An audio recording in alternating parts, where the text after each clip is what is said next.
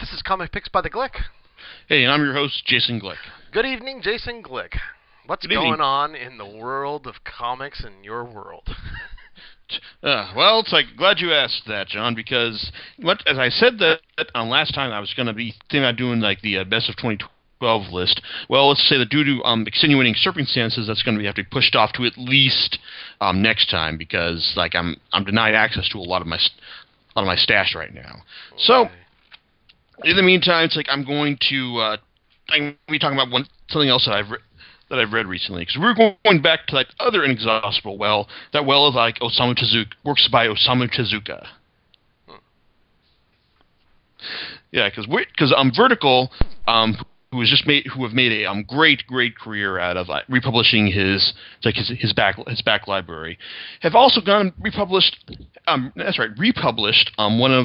one of Tezuka's works that was originally published in English a while back. I'm talking about A Message to Adolf, a story of Adolf Hitler and two other kids named Adolf during World War II. Now, Adolf in Japan? No, not quite. It's like this. Yeah, because this is like I said, it's a story of three people named Adolf and the ties that bind them, as well as one Japanese man. More on him in a bit. Now, this story was originally published by Viz way back in the day. I mean, we're talking like early '90s here, back when like they're just starting out here, and also like it was originally published in in 5 graphic novels. What's interesting though is that this is so early to the point that in order to get this into bookstores, Viz produced these 5 volumes with photo covers, pictures of people, in posing and stuff. Semi-relevant to the material, basically in the sense that you don't trick them into thinking that this isn't really this seems like a respectable book, not like one of those comic books and all. So this is, and it's also published as part of their Cadence graphic novel line, which it's like if you're like my generation, then yeah, you may remember this. I mean, this is obscure stuff by any English manga standard. Still, though, I read these in their original form because a friend of mine was able to was dedicated enough to try and track them all down, and I remember being impressed by them after reading them, because it struck me as being a lot more serious and straight-faced than I was accustomed to seeing from Tezuka, who at that time, I think I just read some Black Jack, some Astro Boy, and not a lot of his serious later era work, such as Ode to Kirihito and Barbara. Now, SST Adolf though is also one of his later works. It's probably one of the last works he produced before his death. And as I said, it's a story of three people named Adolf. Got Hitler. Then you've also got Adolf Kaufman, a half Japanese, half German boy, and Adolf Kamil, a Jewish, the son of 2 Jewish members of the Kobe Jewish Society, both Caucasian, for lack of a better word, living in Japan. Now, but it's also the story of one Japanese man named Sohei Toge. He's a journalist working for one of Japan's largest newspapers, who comes into winds up being embroiled in a spy scheme by his younger brother, who, if I remember correctly, has Communist Party leanings. His brother gets his hands on some really juicy information, proof that Hitler, who at the time of the story opens in the 1930s, has basically built in his base in Germany that Hitler actually has Jewish blood. He's descended from Jewish people. Now, this marks one of the big things for the book, that it brings in a lot of stuff from that era, a lot of historical rumors and facts from that era. This thing about Hitler having Jewish blood is one of them.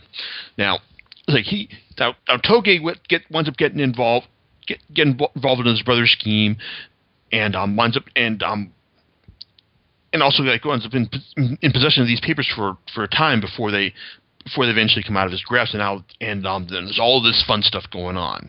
Now, the thing is, more cynical reader may imagine that it's like this, that to have Toge here with this side story about Hitler's lineage is kind of just more of an excuse to allow this to tell the real story here, which is the story between Adolf's Kaufman and Camille.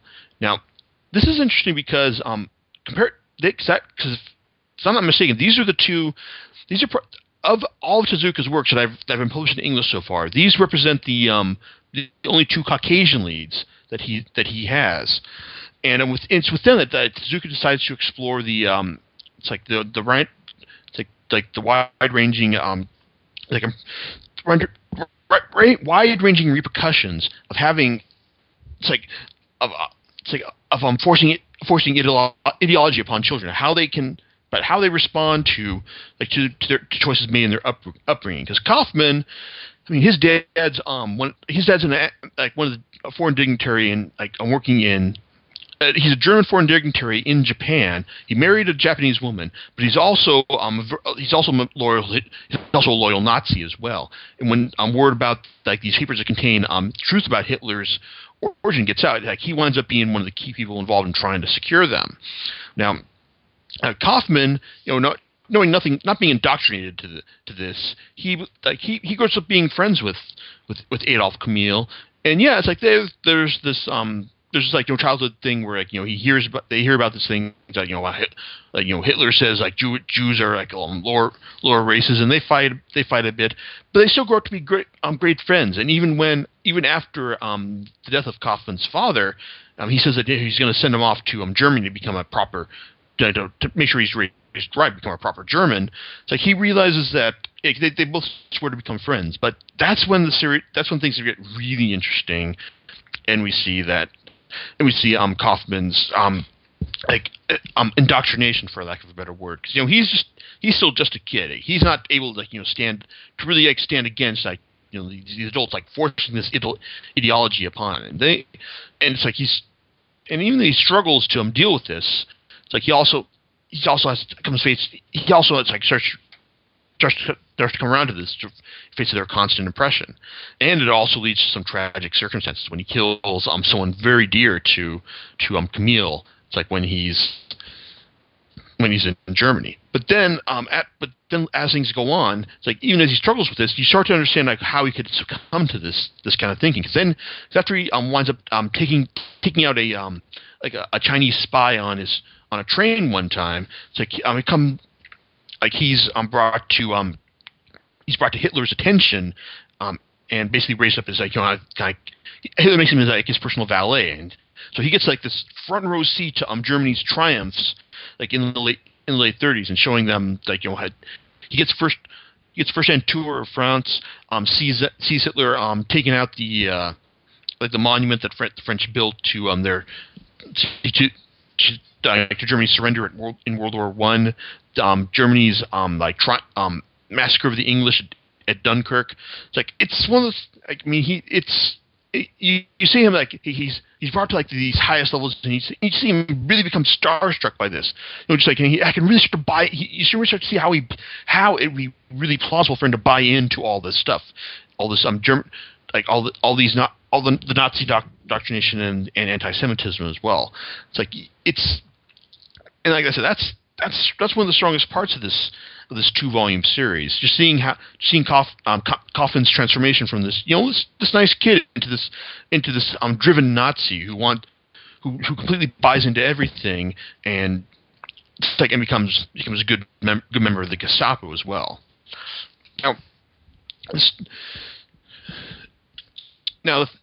And that continues though, from his adulthood, because once you see how he could completely buy into all this stuff, once Germany's fortunes start taking a turn, that's when things get really interesting, and you start to see him start to grapple with a lot of things. Chief among them being Hitler's mental instability, because after his the attempt on Hitler's attempt on his life, I believe this is the same one documented in the Tom Cruise film Valkyrie.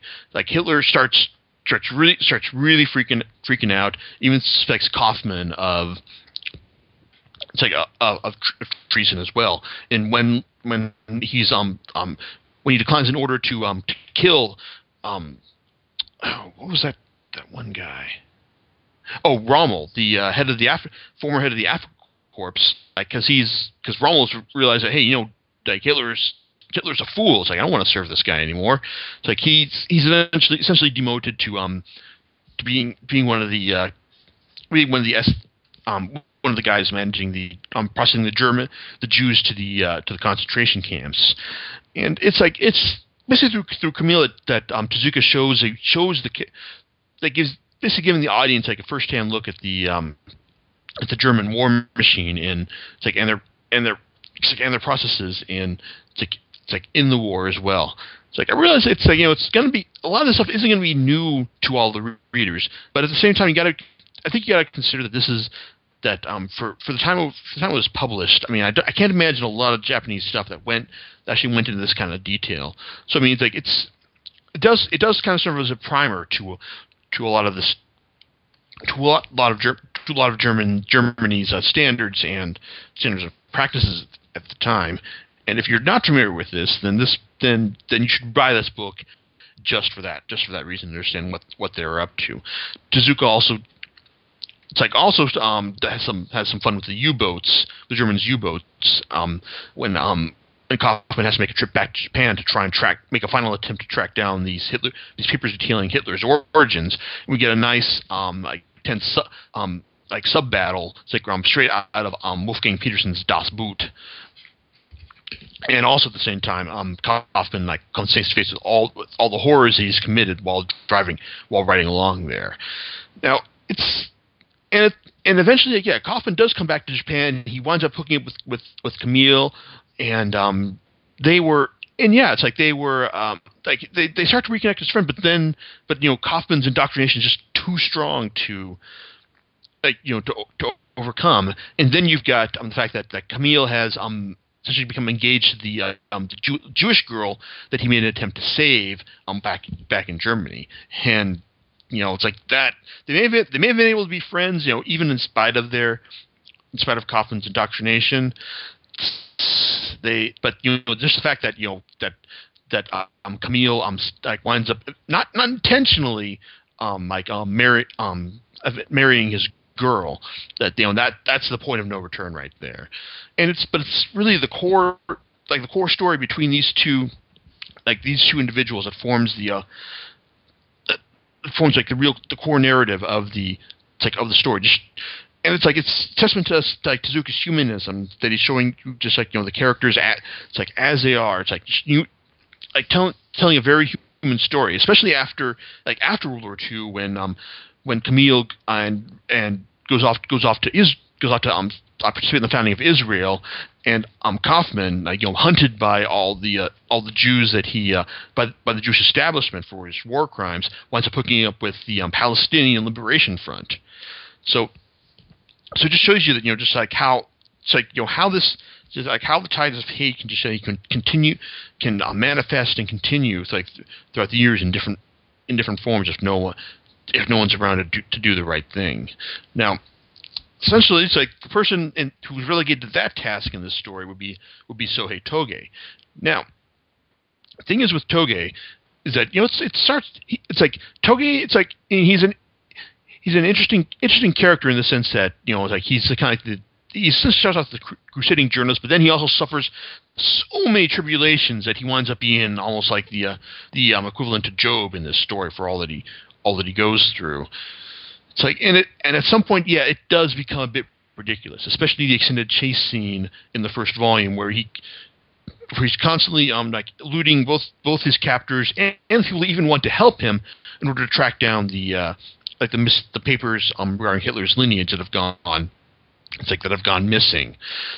And it does kind of get to be a little bit ridiculous after a point. And again, it does initially could seem that Toge is just mainly there to provide a Japanese point of view. That's as if the Japanese wouldn't completely buy into this story without a Japanese protagonist leading the way. But then after he winds up encountering Adolf Kaufman's mom, and she loans him 1 yen, begins a connection there that between the two that eventually ties his arc into the story, like into the story proper. It's like in that, and so it's like that's really that's a testament to the Tezuka's like storytelling skill, right? It's like right there that he can weave in essentially extraneous storyline into the plot at large in a fairly natural fashion.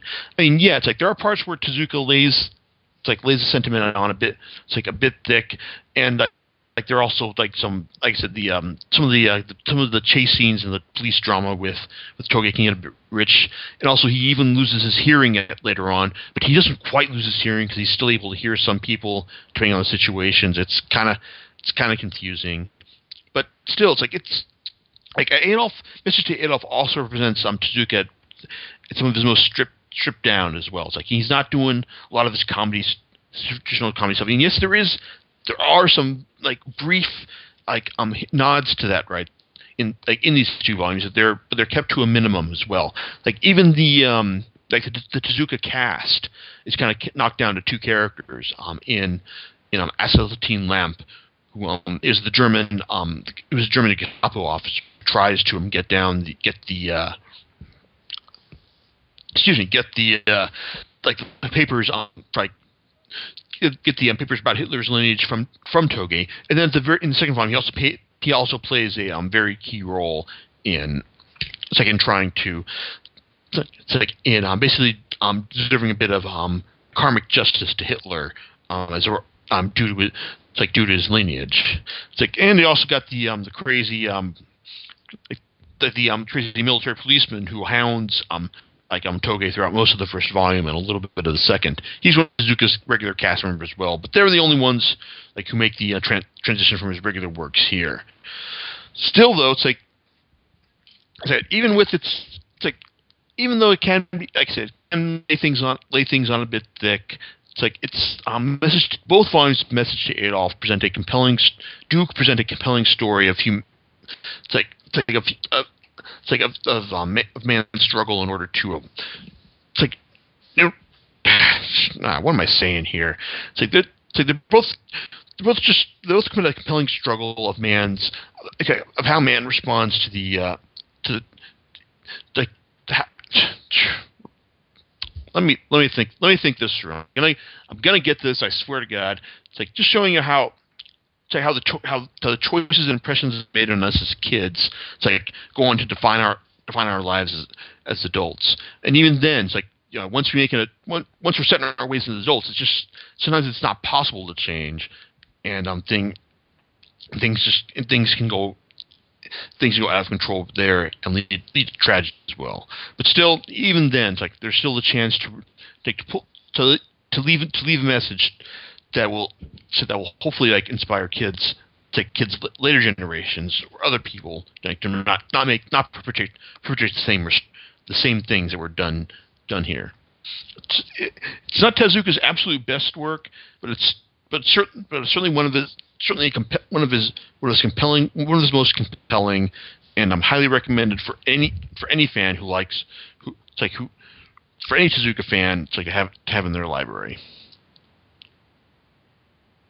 Sounds like this is the part where you say, John, your comments? That's right. Well, I found it a little interesting, but I might go and pick it up. Interesting alternate history, if you will, a little bit. I don't know. Is it an alternate history? Not really. I mean, Hitler Jewish blood is something that I've heard rumored before about. Yeah, that's been rumored, and it's kind of a strange thing, but it might fuel. People have theorized that it might fueled his anti-Semitic views for some reason. I don't know. Yeah, exactly. I mean that's one of the key things. Hitler, his portrayal of Hitler in this series is actually sympathetic without denying the fact that he's a complete monster. Right. You've got Hitler, just doing these monstrous things, but also just realizing that he was very disturbed and also generally very alone, with apparently only see Tezuka describe it. Braun was his only companion throughout, like the only person who really understood him throughout the war. It's like everyone else was just kind of like either like fun or just like someone just hoping to get power by hanging out around him. And that was another thing it's kind of an interesting perspective to write from the German kid's point of view. Yeah, it's like I say, it's different, but I also guess that like Tezuka just wanted to show you just like how this stuff affects. Right. Because you know what? Has anyone thought of it before? Right. Yeah.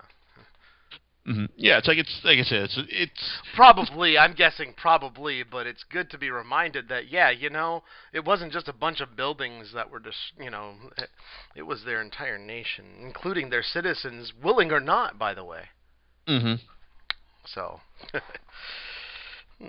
Interesting. Yeah, it sounds like something that might want to read, actually. So, excellent. Yeah, both volumes are easily viable by covers from Peter Mendelssohn, because you've got first volume you've got like basically like a normal Hitler face. Second volume you've got crazy Hitler face. Mm-hmm. Exactly. Cool.